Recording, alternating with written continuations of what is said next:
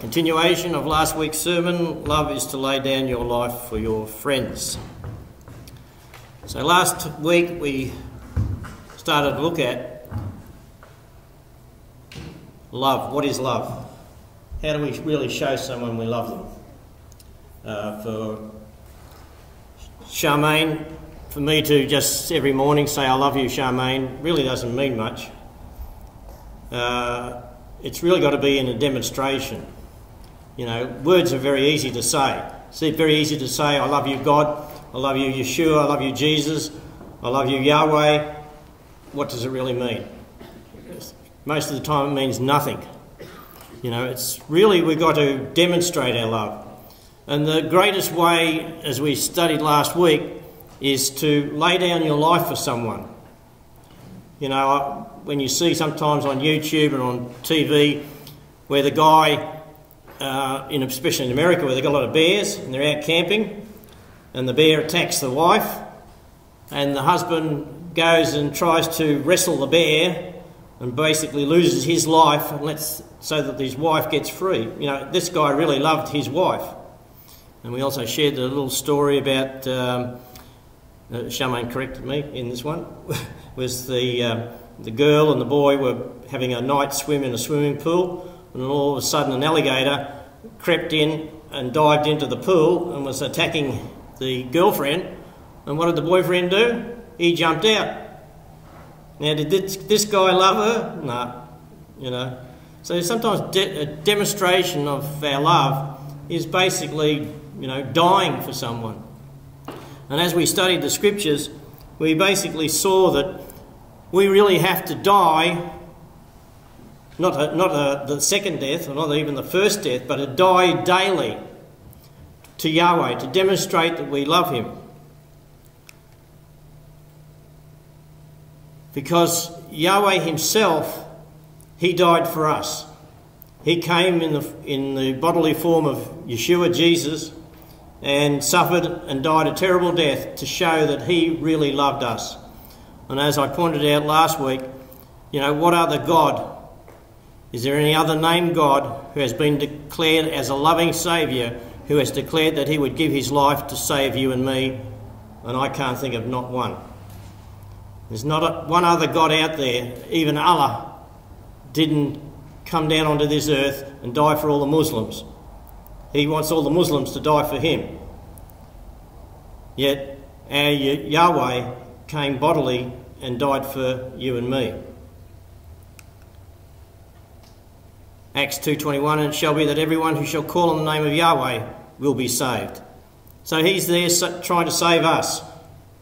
But he's only going to save those who love him. So how do we demonstrate our love for him? The only way we can demonstrate our love for Yahweh is to die daily. Now that doesn't mean physically die. That means something else. We learnt what that was last week again, was, well, I'd like to say the simple thing of wearing tzitzits. You know, it's an instruction, a commandment to wear our tzitzits so that we can remember his instructions to us, his Torah, his instructions. And when we first started to, when I first started to wear it, it was a very difficult decision to make. To think, well, here I'm going to go to different places, bowling even, and I'll be flapping around with these tzitzits. What are people going to think of me? You know? Who cares? Yeah, Charmaine says, who cares? Because I want to demonstrate my love to Yahweh, that I want to follow his instructions. So I'll just skip through some of these things there that we did last week. Oh, it reminds me. What about, we're all brought up worshipping Yahweh on Sunday, and Christmas, celebrating Easter, and all of a sudden we realise that these things are pagan things, and we've got to change. We've got to come and start to worship him on a Sabbath, obey his Sabbath instructions, his fourth commandment. We've got to realise that Christmas is a pagan celebration. We've got to put it away. We can't celebrate anymore with our families on Christmas. We can't celebrate with our families at Easter, because these are pagan days. And it takes us, we have to actually die to these things. It's a death. When Christmas comes, we've got to say to our family, friends and whatever, sorry, we do not celebrate pagan feast days. We're going to celebrate our Yahweh's feast days. His times when he calls us to meet him at those times. And that takes a death. We have to die to what our traditions that have been inbred into us, even as little kids, little children. And it takes a death, a dying. A lot of things we've got to die to ourselves.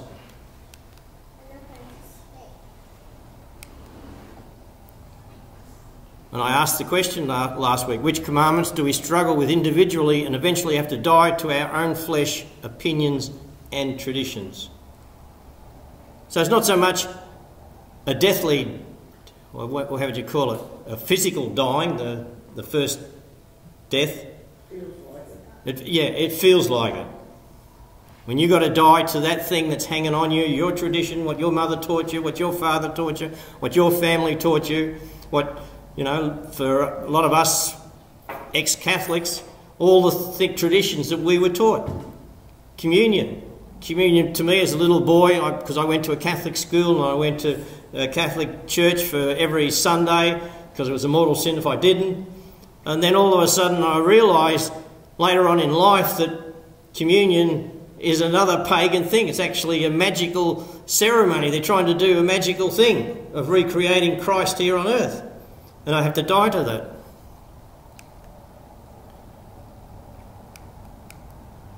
And the feast days.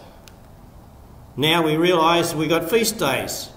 Passover, unleavened bread, first fruits, Pentecost, trumpets, atonement, tabernacles, the Sabbaths, new moon.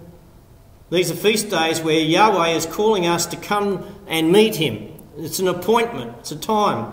And we've got to sometimes, even on those, there are special high Sabbaths that we have to, again, not work on. And so it's another death to all these things. But then when we start to work at it and celebrate them, we find it's, well, gee, I enjoy this. This is a time when I can actually meet Yahweh. This is a special time of meeting him where he will be really more than ever listening to what I'm asking him or how I'm talking to him. Plus I go and hear from him. But first of all, we have to die to our traditions, especially the seventh day. You know, probably in a way I thank Yahweh that when I learned about the Sabbath day, I wasn't working. I got it easy. But some of you out there, you got it really difficult because you have to that's a major death. Because you've got to go to your boss and you've got to say, sorry, I worship and celebrate my Elohim on the Sabbath, not on the Sunday. You know, we've got to realise sometimes too, if the Muslims can do it and they get the days off, well, why can't we? Why shouldn't we? How much do we really love Yahweh? Do we really believe that he's going to look after us and supply our needs? And I like this little picture that came up I found. The Sabbath, the rest is up to you. It's a day of rest, and it's up to you what you do about it.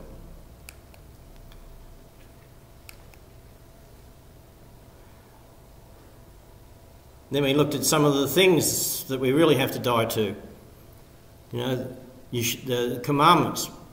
We haven't really truly followed Yahweh's commandments. And as I said, for most of us guys, if you're a normal guy, this one in Deuteronomy 5:21, you shall not lust after your neighbour's wife. That's one of the things men have to really work at. Because Yahweh's made women beautiful, he's made us attractive to them, and we can easily fall into this lusting after other women. So John 15:12-13 says, "This is my commandment, that you love one another as I loved you. Greater love than this has no one, that anyone should lay down his life for his friends."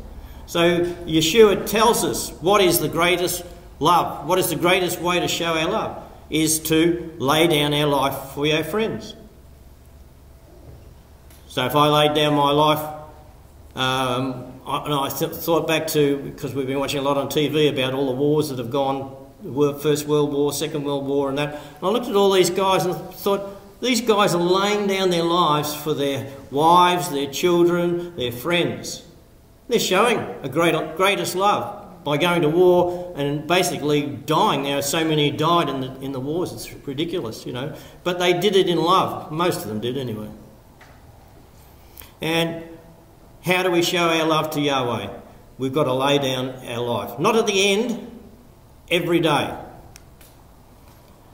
1 Corinthians 15:31, I affirm by your pride which I have in Messiah Yahshua, our Master, I die daily. The apostles, they died daily. It's something, an expectation of us, that if you're a Christian, believe in Yahweh, believe in Yahshua, you have to die daily in following his instructions. And it's difficult. It is dying.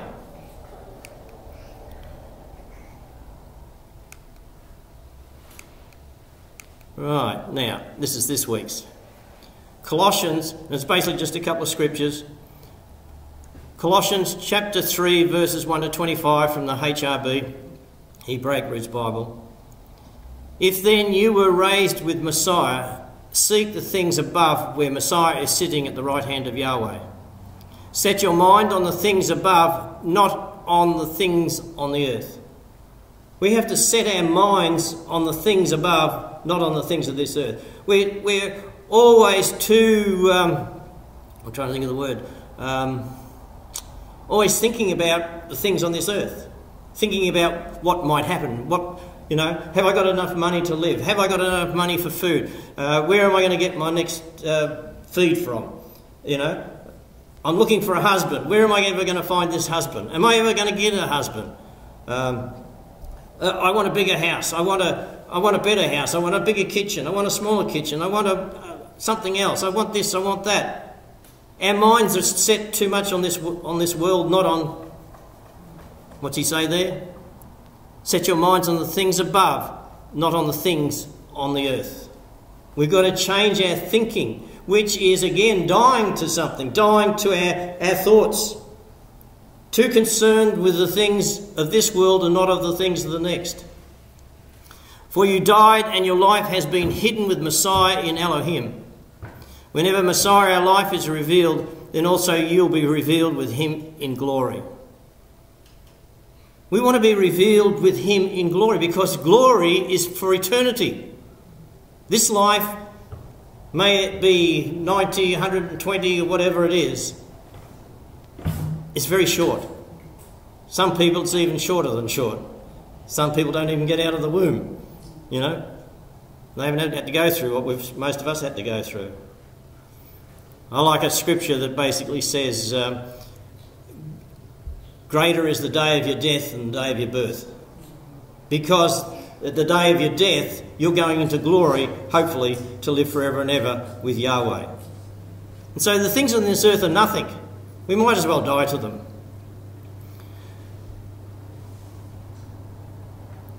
5. Then put to death your members which are on the earth: fornication, uncleanness, passion, evil lust, covetousness. For these are idolatry, on account of which things the wrath of Yahweh is coming on the deeds of disobedience. You know, for Charmaine and me, as we watch the news, it's, you know, you look at these guys robbing shops, stealing cars and all this, you know. They've got no idea what's going to happen to them. They think, oh, they're just living for this life. They just want to steal these things and have money and buy high-speed cars, etc., and have everything else. They're not realising what's going to happen at their day of their death. It's all been for nothing. Among whom you also walked at one time, when you were living in these. But now you also put off all these things: wrath, anger, malice, evil speaking, filthy conversation out of your mouth. Do not lie to one another, having put off the old man with his practices, and put on the new life, which is renewed in knowledge after the pattern in which it was originally created, where there is neither Jew or Armenian, circumcision and uncircumcision, foreigner, Scythian, slave or free man, but Messiah is all and in all men. You know, put off lying. How easy it is to lie. You know, just a little lie creeps in here and then it gets bigger and bigger and bigger and bigger. And it's interesting there where he says, where there is neither Jew or Armenian, circumcision, uncircumcision, foreigner, Scythian, slave or freeman. There's none of those things up there. It's interesting when you listen to some of the Jewish teachers. We've been listening to some, what do they call them, rabbis, and they're always sort of saying, we the Jews will make it. What do they call us? The Goyim. You know, oh, they're not going to really make it. You know, don't worry about the Goyim. But us Jews, we're all there. They don't realise here, when you're up there, it doesn't matter who you are, as long as you have shown your love for Yahweh. 12. Therefore, as the elect of Yahweh, all those who love him, who show their love for him, are the elect. Doesn't matter whether you're a Jew, Scythian, Catholic, Protestant, Jew, whatever. The elect are those who obey him, have died on this earth to the things of this earth. Holy and beloved, put on bowels of mercy, kindness, humility, meekness, long-suffering, bearing with one another, and forgiving yourselves if anyone has complaint against any. Even as Messiah forgave you, so also you should forgive. One of the key things is we've got to walk in forgiveness. Especially for you females. Us males, it's very easy for us to forgive for some reason. We're all made differently. But for us males, very easy for me to forgive Trevor. I hope Trevor finds it very easy to forgive me, whatever. And Tim, you know, we find after a while, it gives us half an hour or something of forgiving the person. But, oh, who cares, you know, what doesn't really matter. But for a woman, you know, it's so hard sometimes because it's your makeup. Somehow Yahweh's made you with different elements or whatever it is, you know, and very hard to forgive. But you've got to forgive. Forgive that husband. Forgive me. You know, we do silly things sometimes. But you've got to forgive. Just as Messiah forgave you. It's very easy for us to go to Messiah and say, please, Father, forgive me for what I've done. But after you've done that, you've got to don't go back to it again. Don't even think about it. You've got to forgive. What's the thing you say, Charmaine, sometimes, how we know you haven't forgiven when it still hurts you? You can remember it, remember what he did, but it doesn't hurt you anymore. You're not thinking, oh, what Alex did the other day, I'm trying to think something what I did. No, I better not. You know. But you've got to forget about it. Just as Messiah, because Messiah says, ask me for forgiveness, I'll forgive you and I'll cast it as far as the east is the west and I won't remember it anymore. He doesn't remember it once you've asked him for forgiveness. And that's what we have to do too. And part of that is dying to yourself. You've got to die, especially you women, about the forgiveness bit. And above all these, have love, which is the bond of perfection. And let the peace of Messiah rule in your hearts. For that goal you are called in one body, and be thankful to Messiah. Let the word of Messiah dwell in you richly in all wisdom, teaching and exhorting yourselves in psalms and hymns and spiritual songs, singing with grace in your hearts to Elohim. What a way to get over this unforgiveness. Is to be singing, you know, for Charmaine, you know, oh, Alex has done that again. Oh, well, the only way to get over it is to start singing to him. Thank you, Yahweh, that you've forgiven me. And everything, whatever you do, do in word or in work. Do all things in the name of our Master Yahshua, giving thanks to Yahweh the Father through him. Wives. He's picking on the wives. Be subject to your own husbands as is fitting in Messiah. Now that doesn't mean the male, the husband, is to lord it over you. The husband is supposed to love his wife as Yahshua loved the church and died for them. The husband is supposed to die when the alligator jumps in the pool with his wife. He's the one that's supposed to jump in and save her. When the big bear comes and starts to kill Charmaine, oh, what have I got to do? I'm not running backwards. I got to go and fight that bear. You know? Wives, be subject to your own husbands as is fitting in Messiah. Husbands, this is us, men. Love the wives and do not be bitter against them.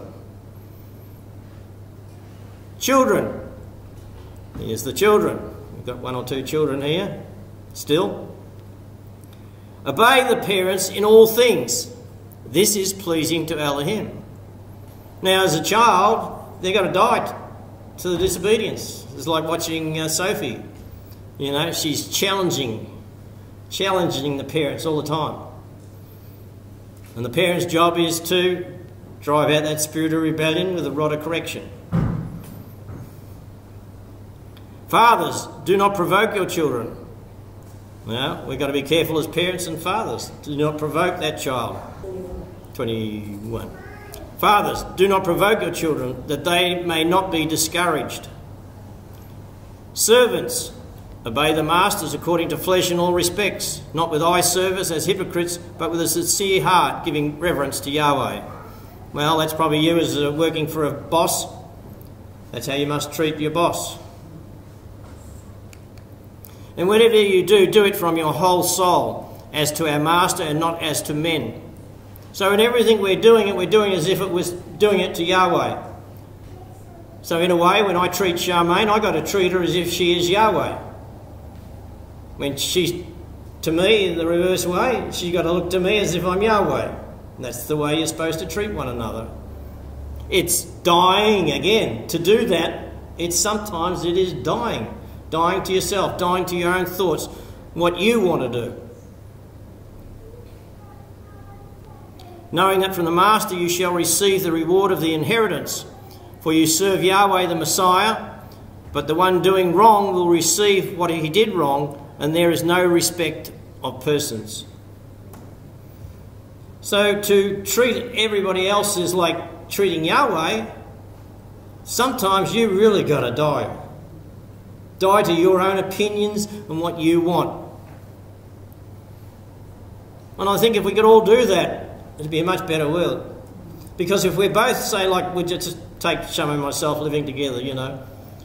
If we could always, she's looking at me as like Yahweh and I'm looking to her like a Yahweh, we'd be bending over backwards to, what do you want to do, dear?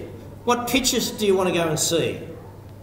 And even though I don't want to see it, I'll go and see it because she wants to see it. But then she'll be saying to me, but Alex, what do you want to see? You know, that's dying to yourself, because sometimes you really want to see that picture and she wants to see that picture, and you can't come together and start an argument and everything else. But when we're treating each other as Yahweh, you know, in the end, we'll toss a coin.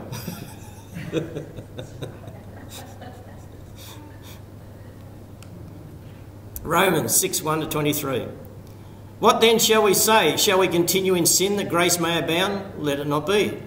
We who have died to sin. Died to sin. Again, this dying bit, you've got to die to sin. Die to the hatred that might be in you. Die to your own traditions and your own thoughts and what you think you should be doing. We've got to die to it. Shall we continue in sin that grace may abound? Let it not be. We who have died to sin, how shall we still live in it? Or are you ignorant that all who were baptized into Messiah Yahshua were baptized into his death?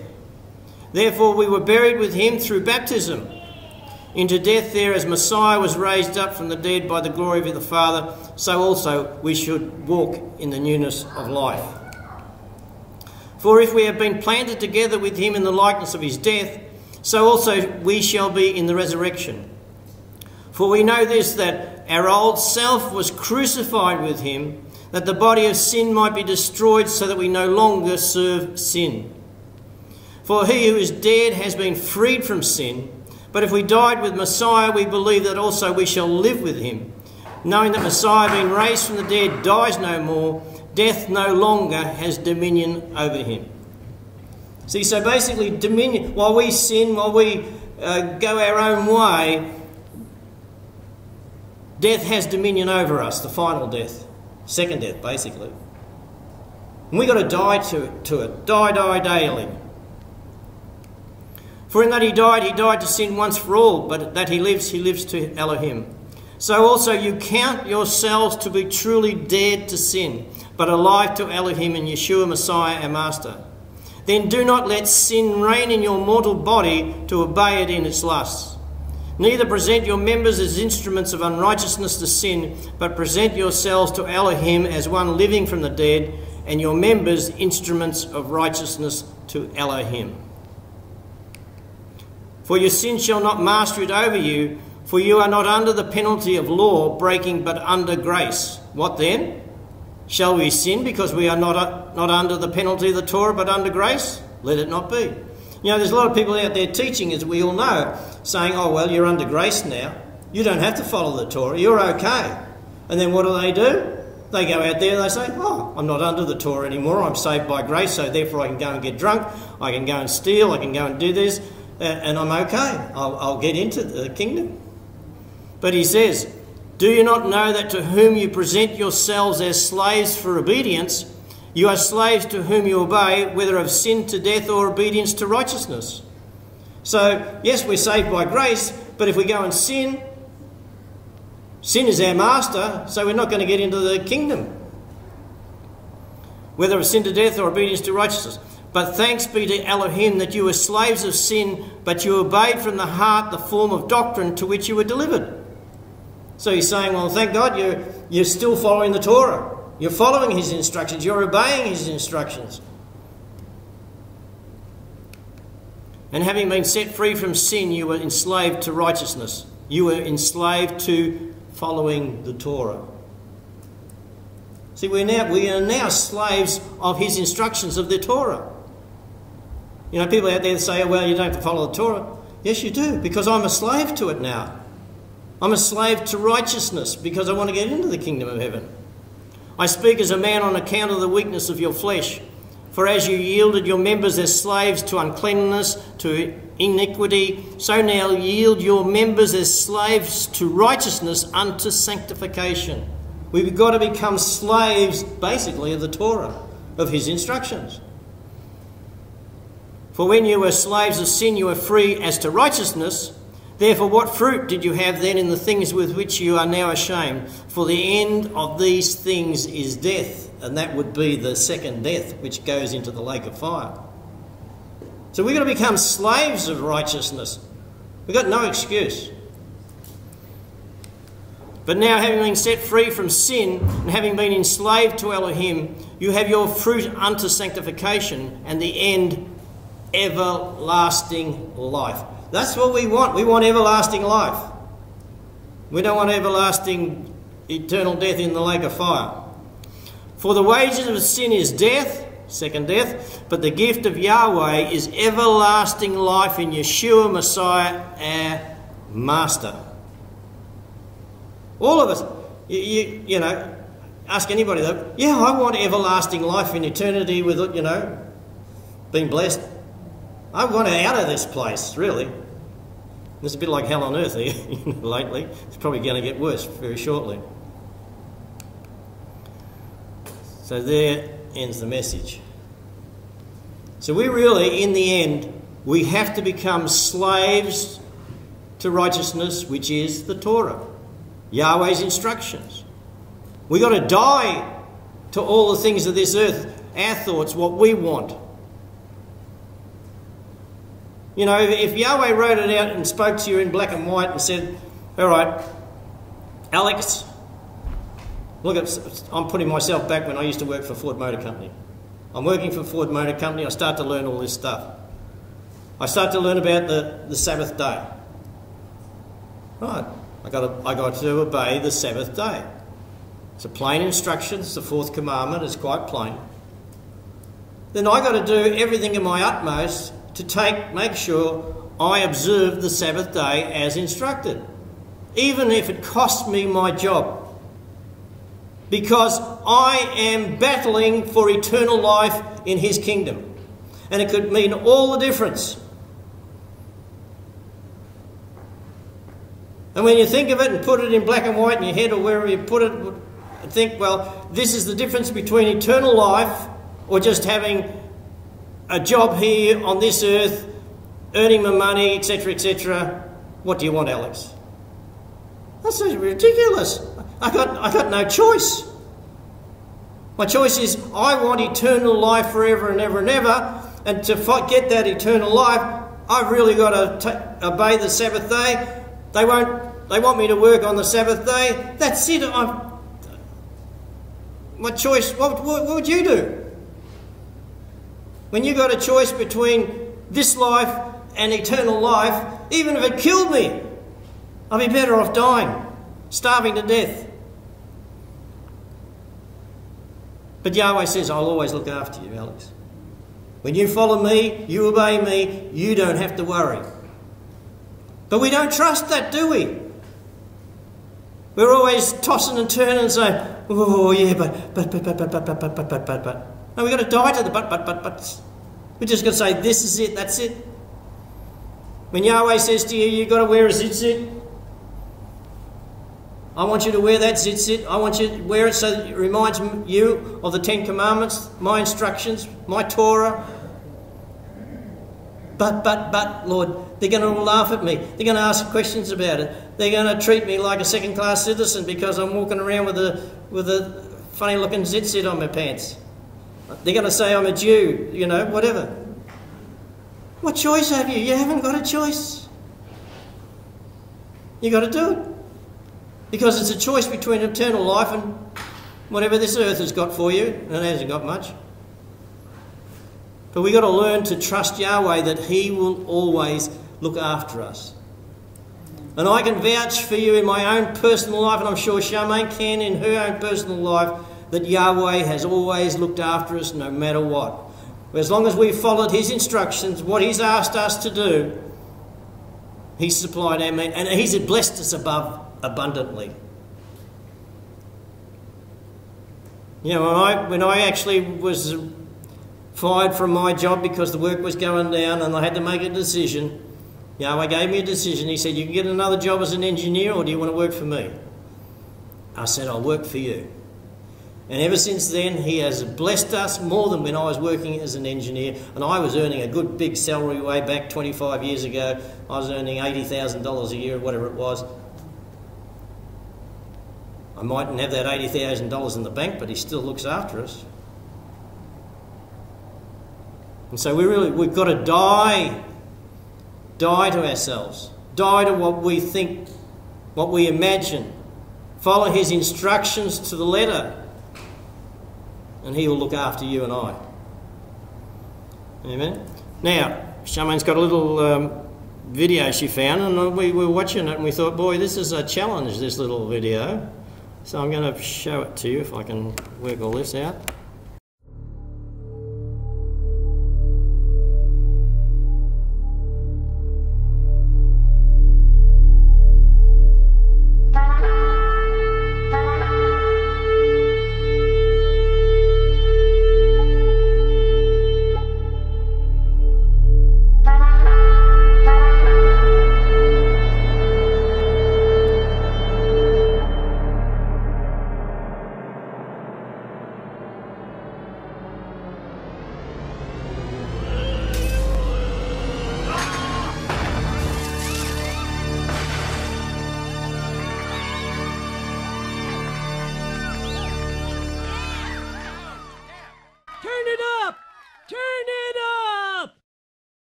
I was watching TV the other day, and this show comes on with these religious fanatics, and they were crazy. Well, you would think they were crazy if you didn't understand their culture and their religion. See, that's just the thing. See, they were worshipers of idols.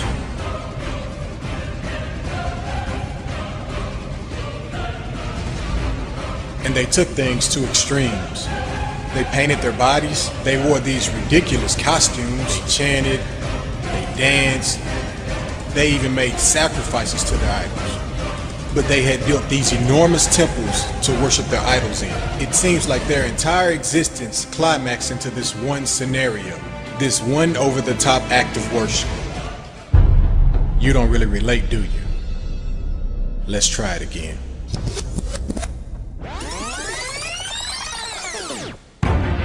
I was watching TV the other day, and this show comes on with these religious fanatics, and they were crazy. Well, you would think they were crazy if you didn't understand their culture and their religion. See, that's just the thing. See, they were worshipers of idols.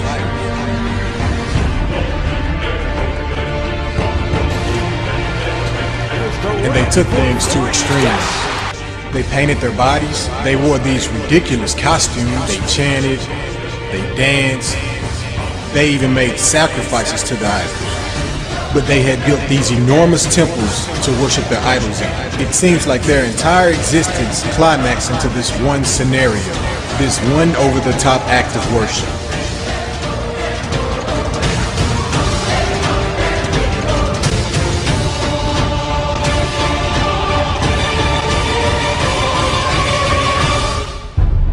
You don't really relate, do you? Let's try it again.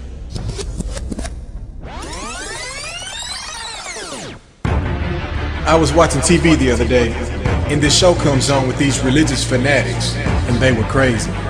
Well, you would think they were crazy if you didn't understand their culture and their religion. See, that's just the thing.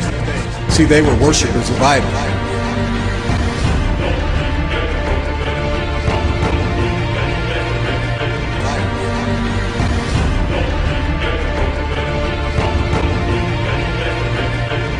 Worshippers of idols.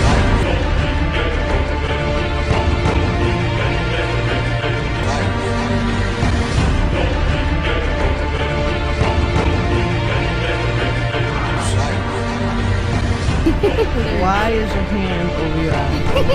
Because I'm a devil worshiper. What are you talking about? The Illuminati.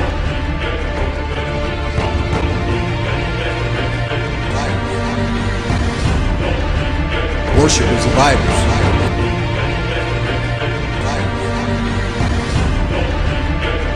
Ye adulterers and adulteresses, know ye not that the friendship of the world is enmity with God? Whosoever therefore will be a friend of the world is the enemy of God. And they took things to extremes.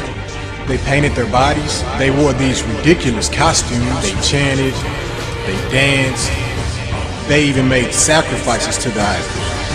But they had built these enormous temples to worship their idols in. It seems like their entire existence climaxed into this one scenario, this one over-the-top act of worship.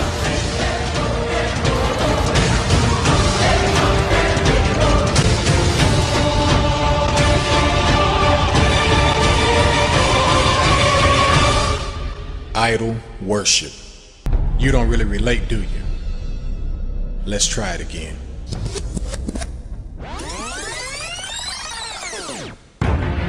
I was watching TV the other day, and this show comes on with these religious fanatics, and they were crazy.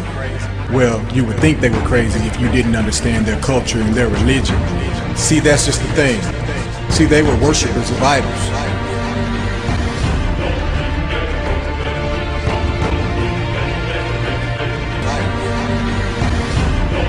The priests have violated my law and have profaned my holy tomb. They have put no difference between the holy and profane, neither have they showed difference between the unclean and the clean.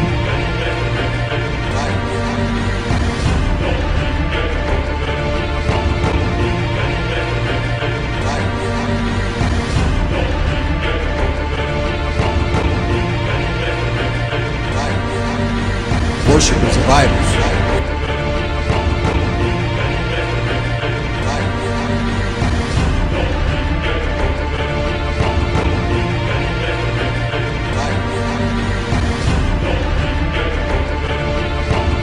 Have hid their eyes from my Sabbath, and I am profaned among them.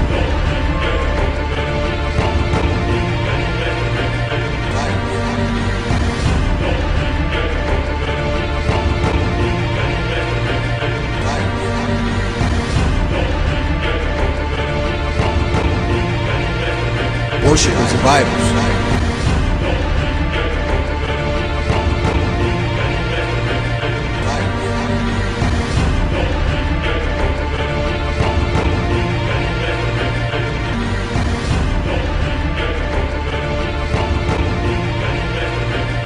And they took things to extremes.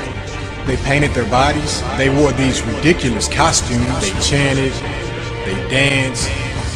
They even made sacrifices to the idols. But they had built these enormous temples to worship their idols in. It seems like their entire existence climaxed into this one scenario, this one over-the-top act of worship.